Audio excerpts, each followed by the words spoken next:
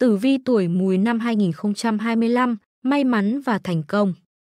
FNL xin gửi tới các bạn tử vi tuổi Mùi năm 2025 chi tiết về tình yêu, sức khỏe, sự nghiệp và tài chính. Đừng quên đăng ký kênh FNL Vận mệnh và Nhân sinh để cập nhật những video mới nhất. Tổng quan. Dự đoán tử vi tuổi Mùi năm 2025 cho thấy vận may của bạn sẽ tốt trong nhiều khía cạnh của cuộc sống.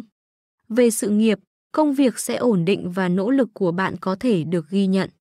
Về tài chính, bạn có thể kiếm được thu nhập tốt nhờ nỗ lực của mình. Về tình yêu, bạn có thể gặp may mắn thông qua việc mở rộng mối quan hệ. Về sức khỏe, hãy chú ý kết hợp giữa công việc và nghỉ ngơi, tránh làm việc quá sức. Những người sinh năm Mùi nên tận dụng năm may mắn này. Điều này sẽ giúp họ tận hưởng trọn vẹn niềm hạnh phúc mà năm 2025 mang lại.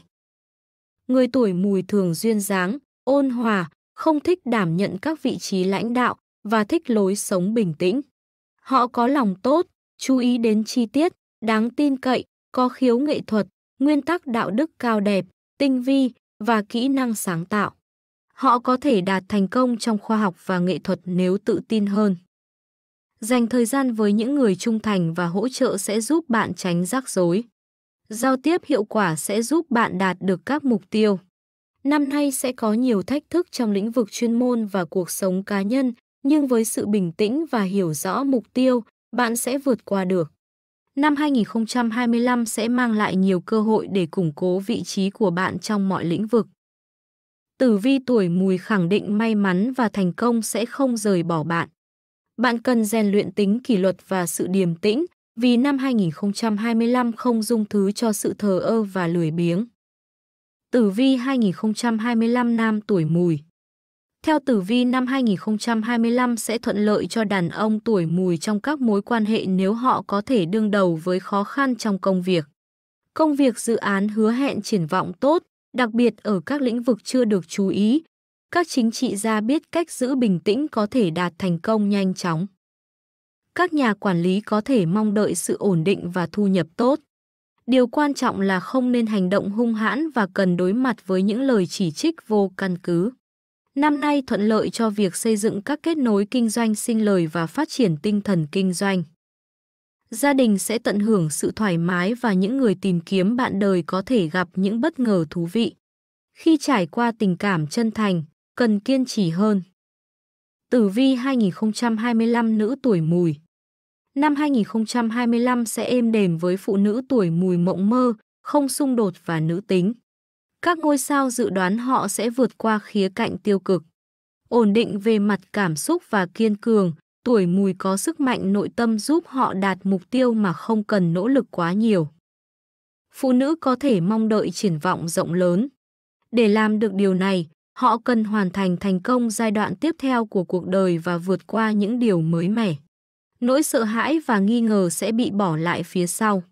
Họ sẽ nhận được sự hỗ trợ từ gia đình và bạn bè, và con đường tương lai sẽ suôn sẻ. Không cần từ bỏ phẩm chất tích cực, nếu trái tim vẫn mềm mại và nhân hậu, họ sẽ tận hưởng những thành quả rực rỡ. Tử vi tình yêu tuổi Mùi 2025.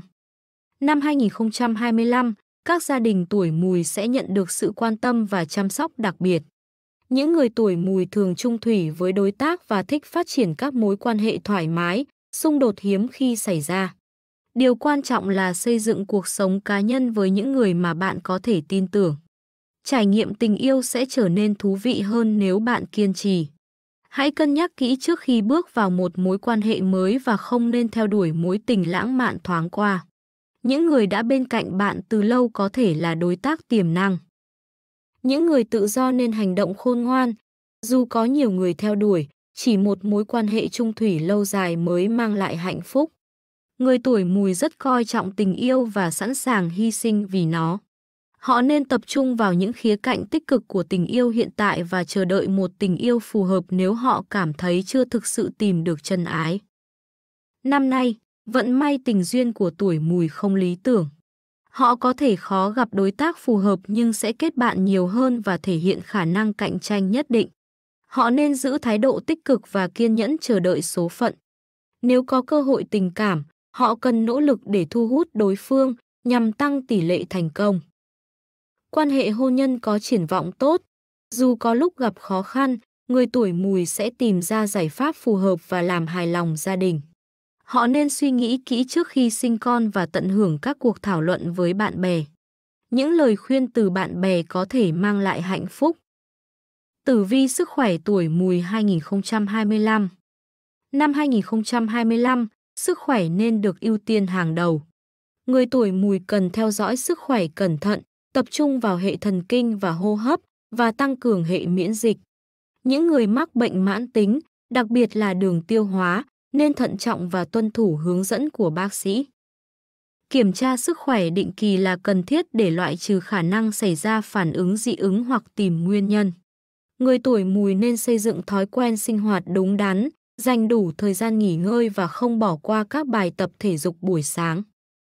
Tình trạng sức khỏe tổng thể của người tuổi Mùi năm 2025 khá ấn tượng nhờ có thể lực tốt, thói quen sinh hoạt tốt và mối quan hệ ổn định với bạn đời.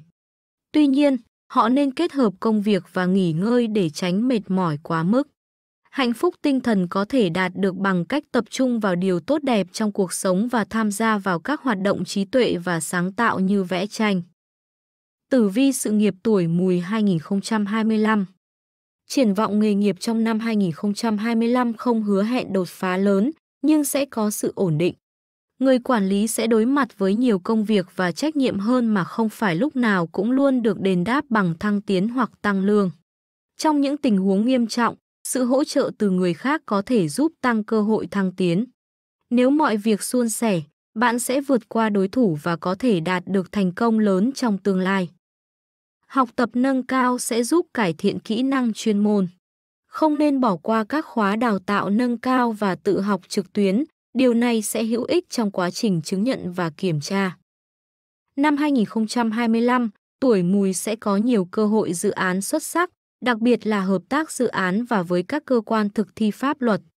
Những cơ hội này đòi hỏi sự chăm chỉ và duy trì tính chuyên nghiệp tốt. Sự thăng tiến trong sự nghiệp được đánh dấu bằng động lực mạnh mẽ, tự tin và sáng tạo. Thời điểm tốt nhất để tỏa sáng là khoảng tháng 5 và tháng 6. Thách thức có thể nảy sinh vào tháng 10, nhưng cần tập trung vào chiến lược và giải pháp. Tử vi tài chính tuổi Mùi 2025. Tình hình tài chính sẽ ổn định. Để củng cố tài chính và tăng thu nhập, bạn cần học tập và nắm vững kỹ năng. Với sự chăm chỉ, phần thưởng xứng đáng sẽ đến. Hãy khéo léo thể hiện khả năng của mình để trở thành người không thể thay thế, giúp tình hình tài chính được củng cố. Có thể nhận được lời đề nghị béo bở từ các công ty cạnh tranh hoặc quyết định mở doanh nghiệp riêng với khả năng thành công cao. Một số việc có thể phải thắt chặt nhưng sẽ không kéo dài. Bạn không cần giới hạn bản thân trong chi tiêu hàng ngày, chỉ nên hoãn lại những chi tiêu lớn và giải trí. Lợi ích tài chính bao gồm cổ tức hoặc lợi nhuận từ các khoản đầu tư trước đây. Năm 2025, tài chính tuổi Mùi rất tốt, đặc biệt là cơ hội làm giàu thông qua hợp tác dự án và với các cơ quan thực thi pháp luật. Tuy nhiên, nên thận trọng với đối tác để đảm bảo lợi ích không bị tổn hại. Thu nhập phụ của nhân viên văn phòng ổn định, có thể kiếm nhiều tiền thông qua hợp tác kinh doanh và làm việc chăm chỉ. Năm nay là cơ hội tuyệt vời để củng cố tài chính. Hãy quản lý tiền bạc khôn ngoan, đặc biệt vào tháng 7 và tháng 8, tiếp tục đầu tư vào các dự án kinh doanh có lợi nhuận để đảm bảo tương lai tài chính an toàn. Vận may chung của người tuổi Mùi năm 2025 khá tốt. Sự nghiệp ổn định, tài chính tốt nhờ nỗ lực cá nhân. Tình yêu gặp may mắn thông qua việc kết bạn và sức khỏe được đảm bảo nếu kết hợp công việc và nghỉ ngơi hợp lý, tránh làm việc quá sức. Cảm ơn các bạn đã xem video. Nếu thấy hay và ý nghĩa hãy đăng ký kênh FNL để không bỏ lỡ